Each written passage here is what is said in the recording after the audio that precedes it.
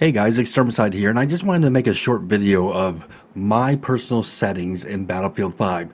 These are the settings that I believe to be the best settings when playing Battlefield 5 if you want to get really good frame rates and still have the game look good.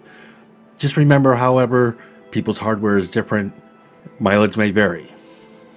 First thing you want to do is click more, go into options, and let's take a look at the video options first, because that's what most of you are going to be most interested in.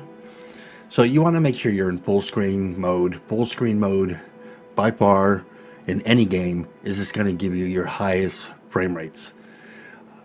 Make sure that you got your monitor selected, and make sure that, you know, if you got a high refresh rate monitor, make sure you're selecting the right refresh rate.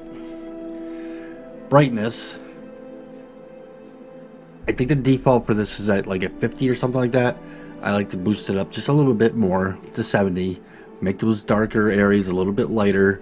This is going to allow you to see the enemy a little bit sooner. Field of view. Now, this has changed in Battlefield 5 compared to past Battlefields. But this number right here is not the number you're really looking at. If you notice, when I mouse over this, over here on the right, you're going to see horizontal field of view 90. That's the setting that we have always set in our Battlefields in the past. Call of Duty games, Counter-Strike games, most players will have a field of view of 90. So in order to get that, as you change this here, that number changes over there. So you're gonna have to play with it to get to where you want it, but I think a lot of freaking people are gonna like somewhere between 72 and 74 for this value. Same thing for the vehicle. ADS field of view on, enable or disable field of view scaling when aiming down sights. So this makes it basically, if you have it on, when you aim down your sights, your field of view is not going to change dramatically. It's going to remain like what you're seeing up here. Motion blur, you want to bring that all the way down, you want to turn it off. It's just going to eat up your frame rates and cause blurriness in certain scenes, you know, to make it look like an action movie, and it's going to eat up your frame rates, and you don't want that. So turn this off. The depth of field effects on a weapon, you want to have this off. Custom color settings, off. When you get down here to chromatic aberration, film grain, vignette, and lens distortion, you want to turn all these off. These are all pretty much like motion blur, are Hollywood type effects that they put into the game to make it look more like a movie, but it's just going to eat up your frame rates. Jumping over to the advanced tab, this is going to be a personal preference. Some people claim that DX12 works better. Some people claim DX11 works better. For me, I have had DX11, and it's not that I found that one works better than the other. I actually found that for my computer they were actually pretty close to being the same. But I like to run FPS overlays, and some overlays don't operate on DX12. They only operate on DX11, so therefore I keep it off so to run on DX11. High dynamic range, you want to have that off, and resolution scale you want to have at 100. If you turn this higher, you're going to have higher quality, and if you turn it lower, your computer is going to spend more time rendering. So 100 is just a nice balanced place to keep this. Frame rate limiter should be based on whatever your monitor is. If you got a 60 hertz monitor, put it there. If you got one of the 144s or the 200s, change this value to what is appropriate for your monitor. Future frame rendering, is an interesting one, but most people have found that if you turn this off, you are going to notice that your mouse is going to operate snappier. There's not going to be any input lag at all. But if you turn this on, it's going to try to read ahead for, as it says in the name, future frames, to kind of try to give you more frames per second. If your computer's a beast and you're already having no problems with your frames to begin with, turn this off. You'll feel it in the mouse, that your mouse is just snappier and there's absolutely freaking no input lag at all. But if you turn this on, you're going to notice it's going to be like a 2 millisecond lag that some people can actually feel. I can feel it. Vertical sync off, UI upscaling, auto, GPU memory restriction off. HUD scaling 50%. And here's where the bread and butter is. Graphic quality, go to custom, turn everything to low except for mesh quality. Okay, so your texture, your lighting, your effects, your post-processing, the terrain, most importantly, that freaking terrain, you want on low. But the mesh quality being on ultra is going to put this nice mesh texture on all the graphics, so they don't look like they're on low anymore once this is on. And you're going to notice that having all these settings on low is just going to boost your FPS tremendously. Anti-aliasing, there's no way to turn it off in game, so we just want to turn it to low. Ambient occlusion off, and FX amount. The amount of objects that will run all effects, medium is fine. You can turn this to low if you want, and it should boost your frames per second a little bit more. But considering you already have all of this on low and the ultra is compensating for everything being on low there, turning on a little bit more FX, if your computer can handle it, you know, might actually be enjoyable to you. But if you don't really care about things like that, go to low. Okay, so that covers the video, and that's the most important part of it. But we'll check out the audio settings. Of course, your master volume is going to be whatever you want it at. Music volume, turn it all the way off. Battlefield 5 has some great music in the game, don't get me wrong, but it's going to get old quick. And when you're in one of these matches, background music is going to take away from you being able to hear the enemy. So it's kind of better to have this off, and the only time I would turn this back on is if you're playing the solo campaigns. Then you're going to want to freaking definitely turn this on, because the music is very epic in those solo campaigns and worth hearing. Sound preset.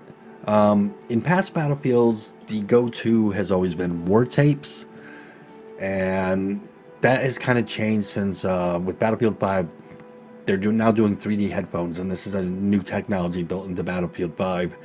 And even if you're running this out through your stereo speakers or anything, still put on 3D headphones. The sound is going to be freaking amazing, whether or not you're on speakers, headphones, whatever. War tapes before in the past was just it brought out everything. It just put it, you know, like I said, it says in the description there, an emphasis on chaos. You just heard every little freaking sound, and it sounded real as all hell. But the sound files for war tapes were actually huge, and in order to get all those sounds playing, they were just, you know, you had to have a nice beefy computer that could sit there and load up these beefier sound effects. 3D headphones kind of operates the same as war tapes, but the sound files are now much more condensed and much smaller, and it's just really amazing pinpoint accuracy with sounds. You put the headphones on, and even if someone running up behind you, you will hear it, even if you don't have a pair of 3D headphones per se. I know there are headphones out there that are specifically, they say 3D gamer headphones. I use a regular pair of Sennheiser 570s, and I hear the sounds all around me. So definitely use this mode. Announcer language, it's going to be custom to whatever your native language is. In-game announcer, this is a personal preference thing. If you don't want to hear all the announcements, you know, butter's been taken and blah blah blah, you can turn it off. I like having it on. So voice over IP, whether or not you want to be able to voice chat in game, it's not the best freaking system in the world, but it works, so I keep it on. 9 out of 10 times though, I will usually be in a my clan's TeamSpeak or a Discord server, and I'll be communicating with people through those programs. But you know, every now and then someone will join my squad who I don't know. They're not in my clan. You know, they're not a friend of mine, but they'll try talking to me, and you know, having this on, I still have the ability to talk back to them. Voice over IP, if you're going to have this on, turn your volume all the way up, because it's by default it's very muted and muffled. You really need to turn this all the way up. Game volume reduction, you want to turn this off. The last thing you want is when every time you talk or someone else talks, the game kind of reduces its volume a little bit, because that reduction in volume could be the difference about whether or not someone sneaks up behind you and kills you. Subtitles, on or off. This pretty much just affects the single player campaigns, so I leave them on. It's a personal preference thing. It's up to you guys. And text size, I leave normal. No real reason to change that. Okay. Let's see. Controls. Let's see if anything gets changed in here. Invert vertical lock off. The mouse sensitivities, it's going to be a personal choice. Soldier zoom aim sensitivity 100. Soldier sprint toggle or hold. This is another, again, a personal preference. I like to hold the shift button to make my character run. I'm used to that. That's the way I've done it throughout all the battlefields, so it is the way I will continue to do it. Double tap forward to sprint. I have it off because, like I said, I hold the shift key to freaking run. So again, personal preference. Soldier weapon zoom. Do you want to toggle, have a toggle or a hold? I like holding my right mouse button and I'm zoomed. I let go of the right mouse button and I unzoom. So I put hold, steady scope, hold. This is, again, personal preferences. Your preference may be very different than mine. Vehicle mouse aim sensitivity 20%. Vehicle stick aim sensitivity 20%. Vehicle weapon zoom, hold, invert. Flight, vertical flight on. Game pads, I don't use game pads, so I leave all these on default, so change them at your will. Advanced, stick aiming left right acceleration, I leave it at 50%. Uniform soldier aiming, I have on. So having this on, basically,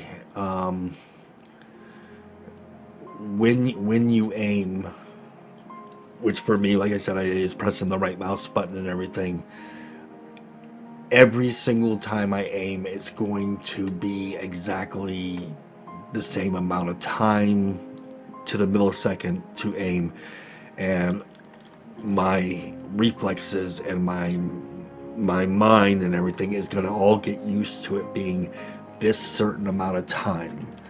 If you have this off, then they calculate a different way where the numbers actually vary a little bit, so it takes longer to get used to it. But when everything is uniform, as far as exactly down to the freaking millisecond of how long, your muscle memory, as they're calling it here, is going to learn it a lot quicker. Coefficient, fine-tuning the uniform, soldier aiming, if enabled,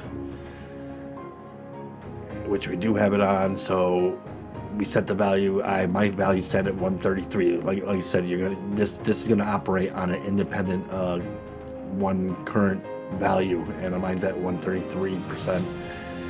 It's what I'm used to. It's what I've gotten used to, and if I change it now, I probably will have to take a while to get used to it again. Vehicle aiming 50%. Uniform vehicle aiming off. Relative vehicle aim relative controls on. Decoupling aiming from turning as drivers off. Decoupling aiming from turning as passenger on. And decoupling pilot free look off. Soldier zoom aim sensitivity. This is for the different scopes. This is a lot of configuration that Battlefield really didn't have to add to the game, so we can be appreciative that they actually did add it to the game, because it gives us just more stuff to play with. But based on the different scopes, you can actually decide how sensitive you want to make it as far as when you're aiming down those scopes. Plane control sensitivity 150, tank sensitivity 100. I believe these are all defaults. Vehicle aim ratio 100, vehicle zoom aim ratio 100, soldier aim ratio 48. This is with the vertical stick aim ratio. Vertical aim ratio 48%, and vehicle zoom aim ratio at 80%. Again, these are my settings. Tweak them as you feel the need, but I find these settings to work very, very, very well. In controller tuning, the two things you really want to freaking change in here are these two right here. Raw mouse input you want to have on. It's just going to make your mouse much more snappier, and vibration. If you have a vibrating mouse or a vibrating controller, you want this off. But if you insist on having it vibrate, by all the power to you, go ahead. But believe it or not, when you're playing and your mouse starts freaking vibrating, those little freaking vibrations can screw with your aim in the slightest. So it's up to you. Center dead zone 22%. This is for the gamepad. See, I think I have all this at default because I don't use a joystick and I don't use the gamepads. So that's it for controllers for me. Gameplay. A lot of this is going to be personal preference too, but I'm going to run through what I have. Show HUD. I have it on show. HUD motion on off, on. Player created content. Show. This is like clan decals. You know, if they're going to show up on tanks or on the uniform arms and everything, whether or not you want them to actually show up.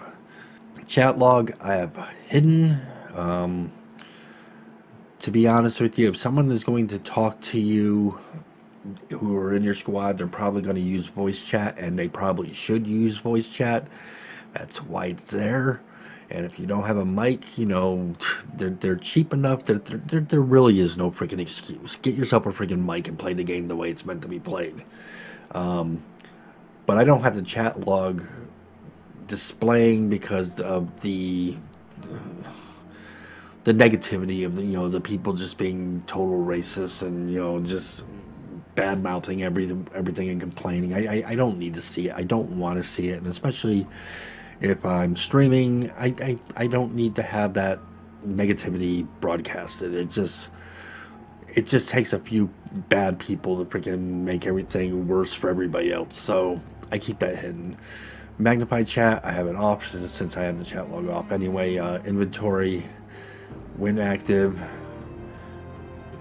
Kill log, I have it showing. You can turn that off if you want. That'll be the guns up here showing who killed who. A kill log filter, I have it on nearby. Basically, what this allows me to do is sometimes the kill log can really scroll fast and be just showing a lot of information. This will only show the nearby information, the deaths that have happened near me. Definitely good, like when someone launches a rocket and it lands on a target. If there's a lot of deaths, sometimes the kill log can just scroll a lot of freaking information all at once. I don't want it to scroll all that information unless I'm near that area, unless it's relevant to me. The kill log weapon will show the for me the icon and the name, so it'll show the little icon of the weapon and the name of it. So like extermicide, killed blah blah blah blah, with and it'll show the picture of the gun and the name of it. Score log, weapon name, off. Awards, this is a preference thing.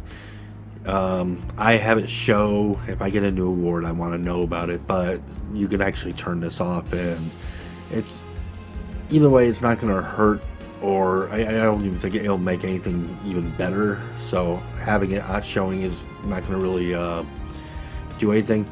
Vehicle seat info, I have it show just just in case I get into a tank. I'm a passenger. I want to jump to the side seat or the back seat. There's going to be the little map down in the lower right that's going to show me which key to press to actually get to the right seat. So I rather have that showing. Critical messages is when DICE is gonna, let's say they're gonna reset the servers or something, whether or not you want these messages to be displaying in game. I always have those show. Share usage data, this is typically up to you. I have it off. You guys don't need to know everything about my life, so that's my feeling about it. So, but if you're one of those people who say, well, you know what, it's helping them develop a better game, then by all the power to you. Go ahead, send them your usage data. And overlay shadow strength is actually I have it 100%. It's actually going to make some of the shadowed friendly characters, enemy characters, the shadows that they're casting to be a little bit stronger, so they stand out a little bit more. All right. And key bindings, again, whether or not you're changing anything in your key bindings is going to be totally up to you. About the only thing you'll probably want to change in there is whether or not you're used to using a certain key for your voice over IP, because you use that same key in Call of Duty and you use it in Battlefield and you use it in every other game you play, and you're just used to pressing that one key. Well, then you might want to go in there and change your voice over IP key to whatever you're used to. But other than that, this is, everything in key binding is going to be a personal preference. So there you have it, guys. That's my personal recommendation, my personal settings for Battlefield 5. I don't claim that they're the best settings in the world, that they're the all-to end all, kick-ass freaking settings. But what I will assure you is, if you did follow the ones in the video section, especially in the advanced section, this whole freaking area here will tremendously boost your frames per second and get you into a good area of playing, no matter what video card you're using. But do remember that all this is based on what hardware you are running to. If you're running a shitty processor, or you're running a freaking 5-year-old freaking video card, don't expect these settings to perform miracles. But like I said, this setting right here with turning everything to low will help tremendously. And if your computer is that out of shape and that old, you might have to turn this ultra down to maybe medium, to get it, to perform better. But doing so, just remember the game, definitely with this setting is going, once you start going lower than ultra, it's going to start making the graphics of the game degrade and just look more awful, for lack of a better way of putting it. Your graphics are going to get worse, so just be prepared for that. But if you're running a modern day system, this is my settings. So I hope this video helped some of you guys. Give me a like if you liked it, and give me a thumbs down if it didn't help you at all. Okay, but catch you guys next time.